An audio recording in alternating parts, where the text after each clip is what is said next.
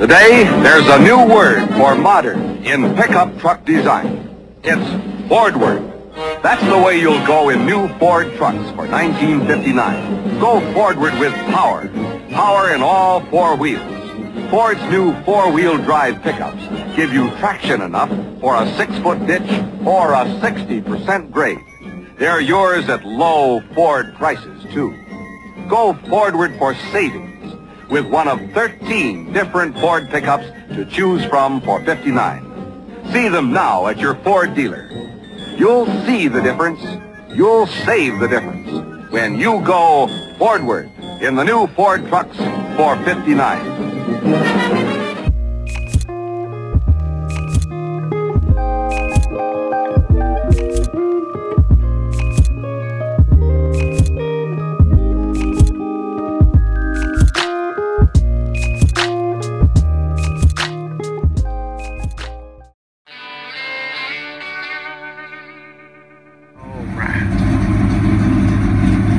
Wheels are going to be replaced here pretty quick, almost like in the... So what do you want me to do, drop my pants and fire a rocket?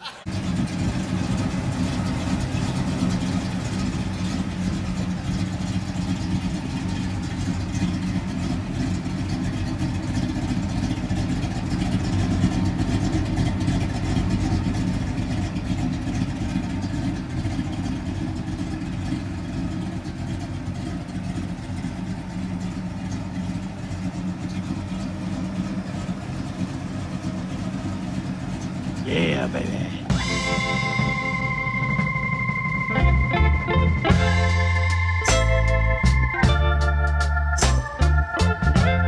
So y'all will have to forgive me. I've sort of gotten ahead of myself a couple times here lately.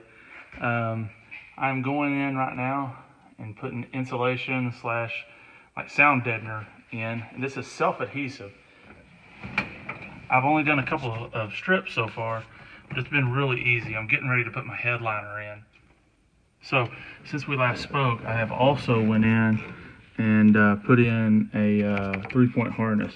A little tip right here for putting in 3-point harness into vehicles that have never had it. I use a zip tie to hold on the back plate that a bolt in here screws into.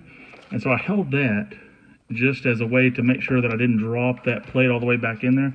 So I just held it, sort of stuck my hand down in here and bolted that right up. So now in a vehicle that never had seat belts, I have a 3-point harness now. So I am doing that and then putting my insulation in, and my headliner should be in sometime this upcoming week. So just thought I'd stop down for a minute to show y'all some of the progress of the stuff I've been doing. So another thing that you can do to try to alleviate some of the thudding sound that you hear whenever you shut some of these old doors is to put that same insulation that I put up here on my roof. It's done now. It's very quick and easy.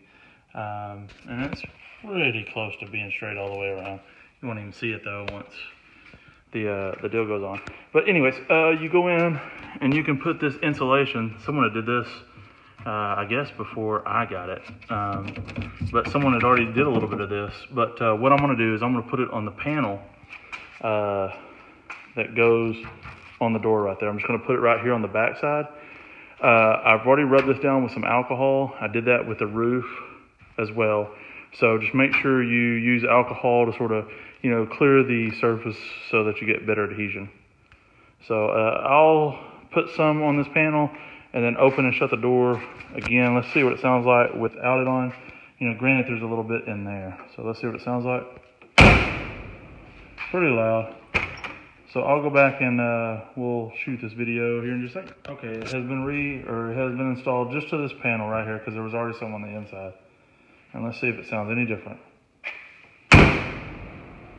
Shit, I don't know. It sounds a little bit more solid. It does sound different. I don't know. I don't know how much different, but I mean, I didn't go in and line all the inside of the door or anything like that, just on the panel. So I don't know. We'll see what it sounds like in playback.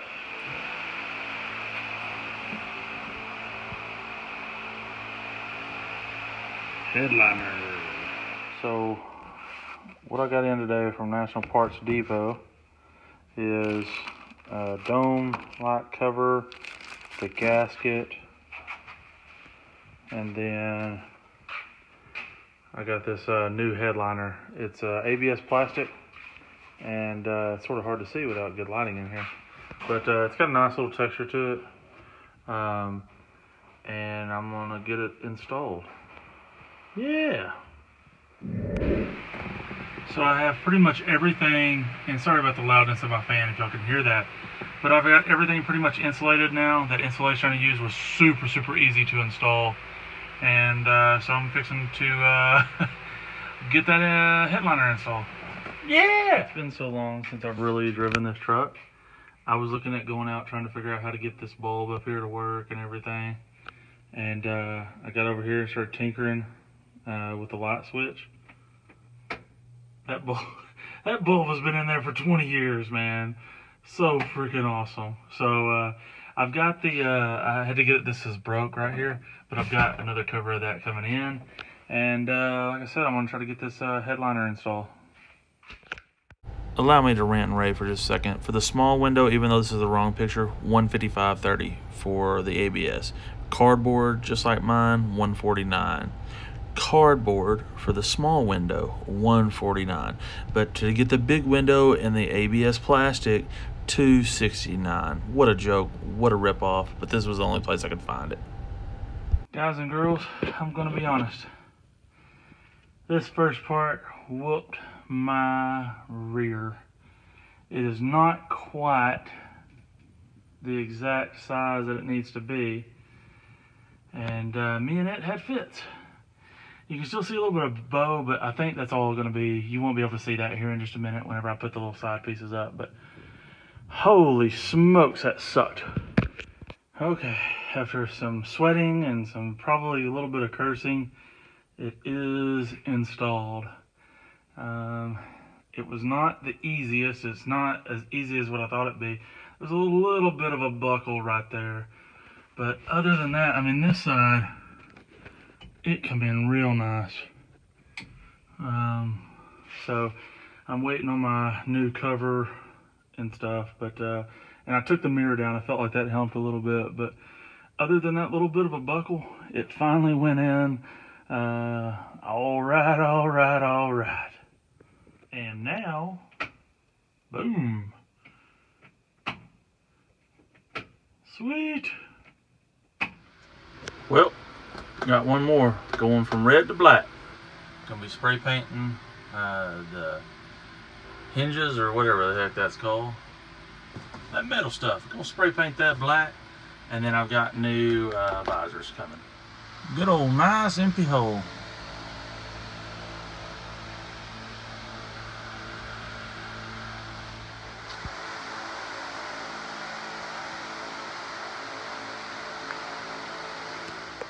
Okay, got my new visors installed yesterday.